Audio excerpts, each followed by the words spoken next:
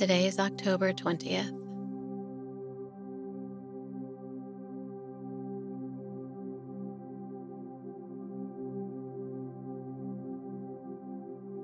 May the Lord of peace himself give you peace at all times and in every way.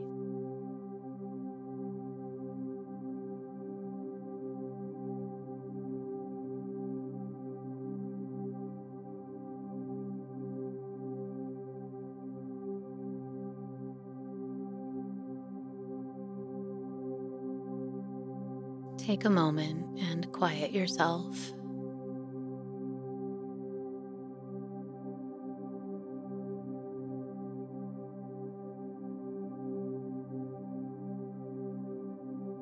Take a deep breath.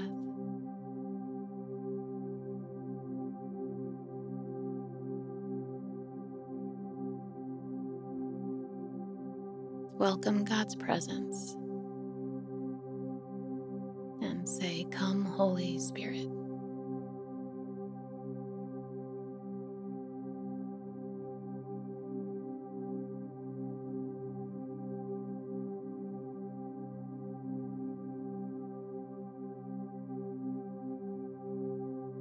Today's reading is from the book of Isaiah, chapter 2.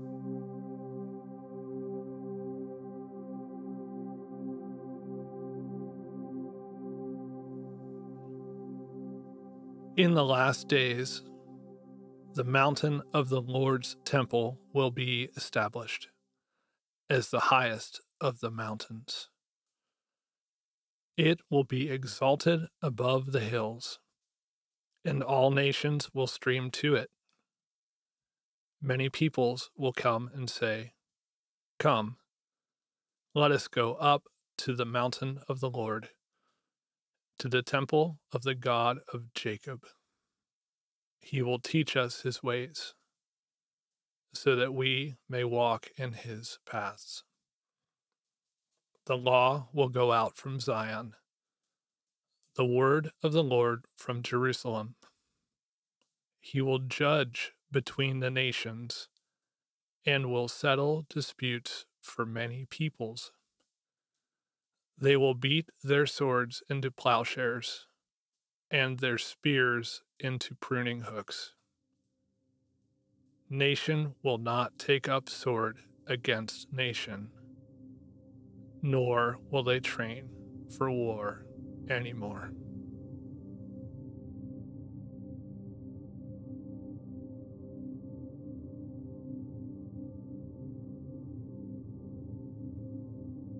As we open our hearts to the Word, take a minute to think about what you just listened to.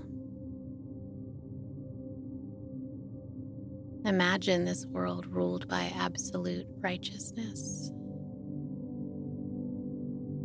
Imagine a world where people from every country seek the love and mercy of Jesus Christ.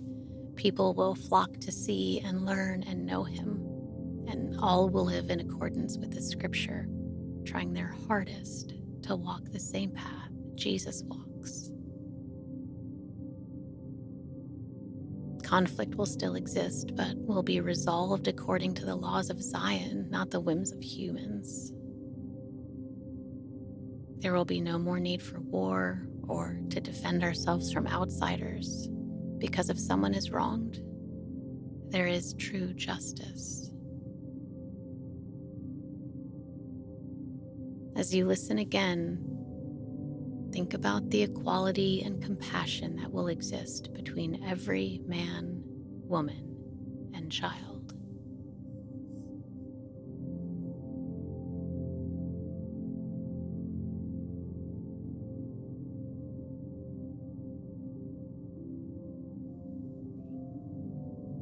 In the last days, the mountain of the Lord's temple will be established as the highest of the mountains. It will be exalted above the hills, and all nations will stream to it. Many peoples will come and say, "Come, let us go up to the mountain of the Lord, to the temple of the God of Jacob. He will teach us his ways, so that we may walk in his paths. The law will go out from Zion, the word of the Lord from Jerusalem. He will judge between the nations and will settle disputes for many peoples. They will beat their swords into plowshares and their spears into pruning hooks. Nation will not take up sword against nation, nor will they train for war anymore.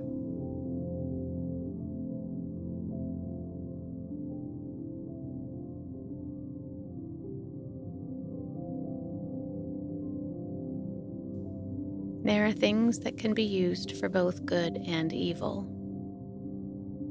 Words can be used as both weapons and as tools. So can knowledge or information. As you move through your day, look for times when you can choose to use something as a sword or a plowshare and make a conscious effort to make the Christ-like choice, even if you don't want to.